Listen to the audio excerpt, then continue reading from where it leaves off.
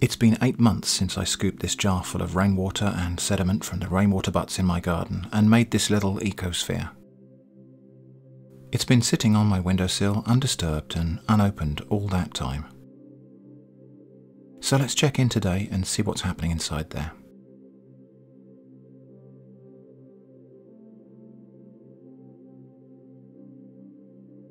This is what the jar looks like now. There's a cloudy greenish mass of growth at the side furthest from the light source, and there's an assortment of different blobs and patches on the inner surface of the glass all over. The cheap little USB microscope that I'm using for this tends to drop the frame rate in lower lighting conditions, so I've added a light to the setup.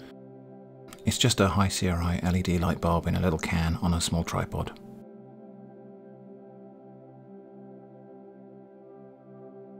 So looking around, everything seems very still inside the jar.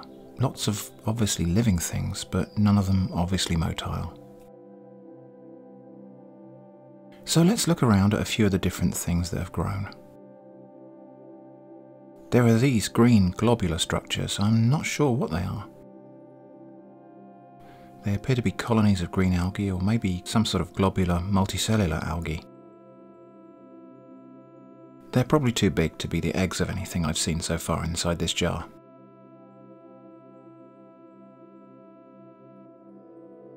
There is no sign at all of all those rotifers we saw in the early days, nor all the swarms of paramecium and other single-celled organisms.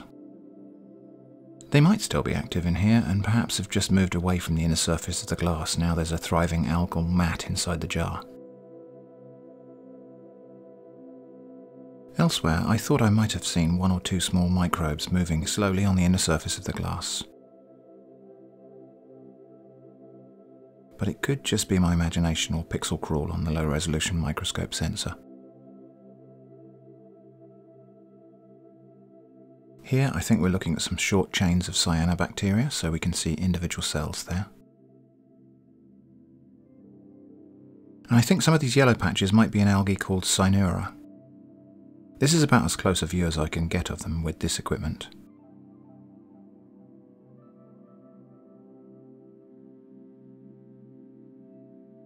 Suddenly, a flash of movement caught my eye. It's a copypod, so after 8 months there are still active copypods living inside this sealed jar.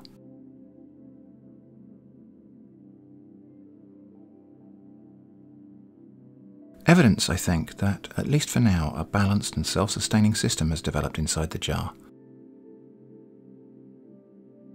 Natural light is enabling the green algae to grow and provide oxygen, and they, together with probably some other organisms we can't see, are also providing food for the copypods.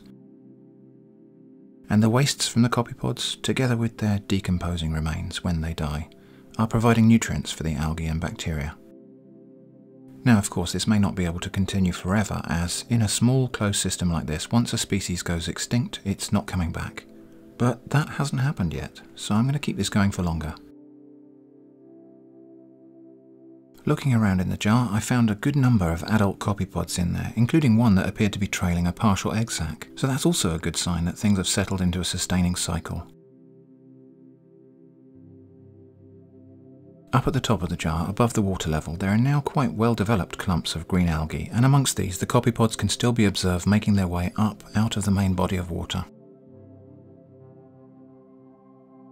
Still quite fascinating to think that this thin film of water inside the glass is a whole world to these tiny creatures. There was one minor mystery. As I was trying and failing to get a good shot of the sediment at the bottom of the jar, I noticed this thread of algae being tugged and moved by something. But I was unable to get a clear view of what was doing the moving. In all likelihood, it's just another copypod, because we have seen them get tangled up in these threads before. But I suppose there's a very slim chance it might be something else we haven't yet seen. But I can't imagine there will be very much that's new and exciting to show you in this quietly balanced little jar from now on. However, I'm going to keep it going, and we'll look in on it again sometime. Maybe in another 6 months. So that's all for this update. I hope that was interesting. Thanks for watching, and I hope to see you again soon.